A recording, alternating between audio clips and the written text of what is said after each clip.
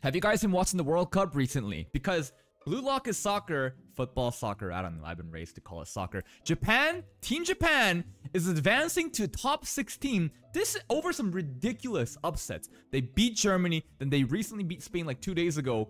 Yo, Blue Lock is actually happening right now for Team Japan. Well, I think a lot of people are actually saying that Japan's like the way that they were winning isn't through individual effort, but rather more teamwork. But then you could argue individuality is what rose to that teamwork to build around that one. Remember, that's the whole concept of Blue Lock. Yo, I think ego is about to pop off because right now it's looking like, I'm not gonna say they're gonna win the entire thing, but holy shit, they're doing well. Welcome back to another episode of Blue Lock. Last episode, we're more setting up for the next match that's about to happen. So here's my guess of what's gonna happen. Nagi is the white-haired, the silver-haired dude, and they're playing around him. He's supposed to be like super lazy because he's so talented. They mirrored one of our plays at the end of the episode. When we kind of fucked up, they did it perfectly. And he said, that was so easy. What are you guys doing, right? A little bit BM, but he's truly gifted. Now, who is the opposite of this kind of archetype? The super talented but lazy character? Temple Monk. Has Temple Monk done anything yet? No. I think this is the match where Temple Monk might actually do something. I hope. Just because they're basically polar opposites in terms of personality. I can already see like a moment where maybe Nagi gives up on a play because he thought that it's pointless, but then Temple Monk never gives up, goes for something ridiculous, ends up being the clutch moment to win the match between them. I don't know. There's another character too that we haven't seen anything from except a bunch of just yap. Raichi. Raichi, every time he's about to do something, they immediately off-screen him, and I'm like, what's going on? It's almost like a running gag. All he does is talk big, but him and Temple Monk, I hope to see something happen in this match. Let's watch today's episode. Yeah, his thing is, his ability to control the ball off the pass is insane. Just super talent. See, look, it's Temple Monk and Raichi beside him. Yo, I hope those two do something this match. Awakening. The episode title is called Awakening? Of who though? It better be of the Temple Monk, man. Temple Monk and Raichi, these two keep getting a little bit of focus already. No, I mean, it's just process of elimination of who hasn't popped off really yet. It's those two. Okay, come on. Again! It's Raichi and the Temple Monk. Look at that touch. No, he's gonna do a volley. No, are you kidding? Lemon! You know what? I don't blame him. That kick was insane. He did a fucking overhead bicycle kick at that distance. Effortlessly. Huh? It's just a casual Tuesday, man. What are you talking about? That guy's insane. This guy's insane. What the fuck was that? Shigiri? I think it's... We can't always rely on Shigiri. He's definitely... Who's as fast as him? What? Wait! Faster than Shigiri. Holy shit. That glasses dude. The Lirio looking dude from Hunter x Hunter is faster? We just built Shigiri up for how many episodes to reveal his strength, and you're gonna tell me this guy's faster? Not only faster, but territory. So kind of like how King Baro, Lemon, I'm not gonna shit on you, it's okay. But you know how like King Baro had like his 27-meter radius or like distance territory zone to do his thing? 8 glass, of course. Damn, if he gets in the territory, it's almost like a guaranteed goal. Come on, dude. I guess it's good for him because he will still advance because he scored those 3 goals. It's looking pretty bad though already. Holy shit. Who is it? Bachira? Okay. We haven't gotten much of Bachira since like the beginning episodes. We still have him. The monster's telling him to get excited. This kind of personality is really good. Like most of the time, yeah, we're already 3 down. We'll never win. No. Exactly. You should get excited. You should be like almost thrilled to have more difficulty. And then if you keep smiling despite that adversity and you progress, that's like such a shonen. I love it when their eyes go like that. But that's like a perfect like shonen, I don't know, protagonist kind of personality. Surpass your limits. Go beyond. That is true. Whoa, his hair looks so different here when he's like running with the bangs up. He looks like he's going Super Saiyan. But Bachira still needs help. Ooh. And his strength is super dribbling. Oh my god, how many? That was like 20 unnecessary. Oh! This guy's insane. But Zantetsu, blunt bangs? I mean, his bangs are kind of blunt, I guess. They're more straight, but... Oh? Unless... And then right. Nani?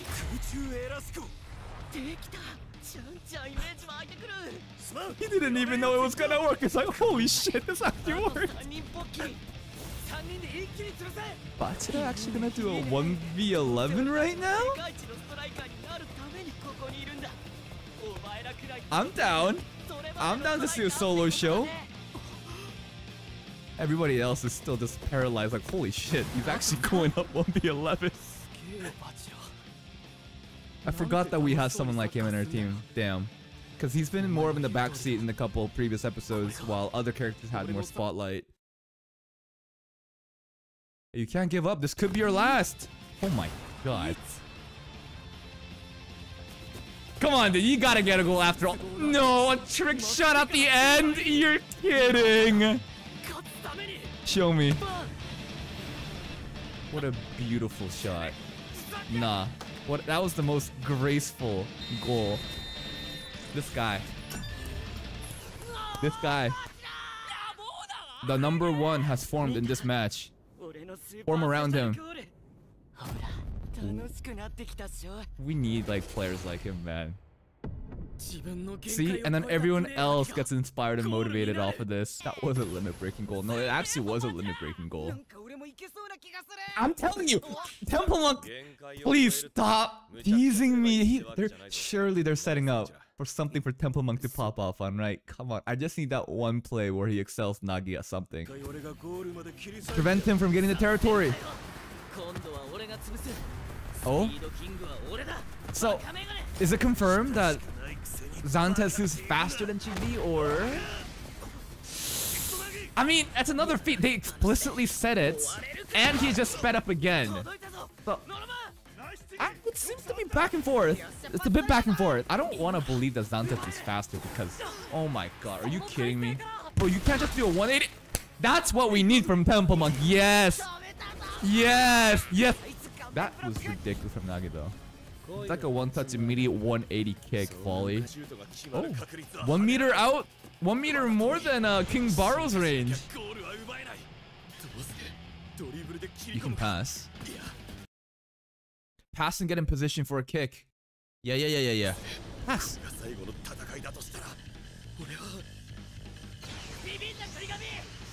Just kick. Fuck it. Extend that 28 meters, baby. Fucking just kick. This is so ridiculous. Like, you know what? You shouldn't be doing this, but I get it. If you're trying to really surpass the limits, yeah, this is the play. Alright. Give me that superhero kick. From that distance, though. Curve. This is like a knuckleball. Oh my. Oh. No spin. It was actually like a knuckleball. It just... No, just kick again, fuck it. Pass. Kagamaru's thing is just always ridiculous headers, right? No, don't give up. Oh, yeah. What? I've only seen someone do that scorpion kick as a goalkeeper to save a goal before. I haven't seen anyone do that as an offense. Let it rip. Oh. Then pass. Or dribble around. He's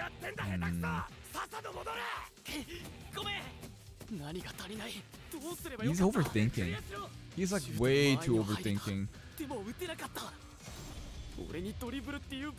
Now is not the time to think about what you don't have though, right? Then it's just gonna be more negative thought. Yeah, exactly. What can you do with what you have? No, your eyes are turning, you know, those concentric circles again, and they're glowing blue, meaning he's about to do something crazy. Oh, was that Nagi? The guy got it away. Nagi would have probably found a way to shoot though. Yeah, probably. Because we want to win? I mean, to him, I get it. It's just, to him, it's like... Look! And like, the thing about Nagi is that he's being completely serious. He's not trying to be disrespectful. It's just, yeah, it's because he's so talented and gifted. He's honestly trying to get a sense of like, why are these guys trying so hard? It's like, you're so talentless, just give up. Like, to him it makes sense, but my god, that sounds so disrespectful. I mean, this is just soccer and sports. I know it's anime, but when you talk about, do you know what it's like to be awakened? Yep, you're awake. Okay, what do you mean? Are you talking about like the zone where everything just feels like you can do anything? New ego bloom. I mean, you said something without saying anything though. Like, you still did. It's basically when facing tremendous adversity, maybe you can figure something new out, and that's what it means to awaken. Sure, let's see what it means, right? We're trying to figure out what can Isagi do. Raichi's doing a really good job locking him down. Sure, I mean, what a ridiculous thing to say during soccer. Hey, we're getting the Raichi spot, like the highlight I was talking about. He doesn't need to score. As long as he can completely disable somebody, like Leo right now, he's done his job. And then Temple Monk, if he can somehow stop Nagi, but like how? I just think that there's gonna be a point where Nagi gives up on a play because he thinks it's pointless. But then Temple Monk doesn't because he just never gives up. And that's what makes a difference. Whoa! Hey! Dude! He deadass just punched him in the throat! What the fuck? Okay, was that an elbow? It looked like he actually punched him in the throat. Okay, back to Zantetsu and Chigiri. Who's actually faster? It seems like Zantetsu has a little bit of a lead based on what we've seen so far.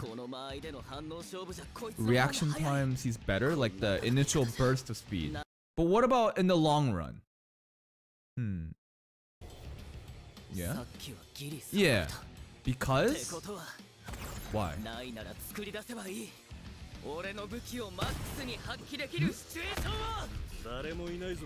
But it's passed to himself.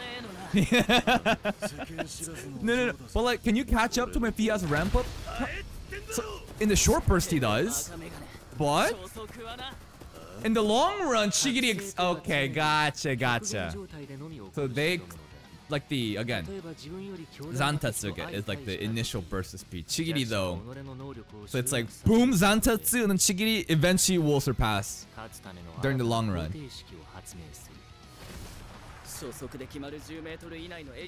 10 meters, but maybe 20 meters, Chigiri excels. God, that's pretty smart. Whoa. Long sprinter. I guess I wonder what's a more better like speed to have, the long sprint or the short sprint, but that's a goal maybe.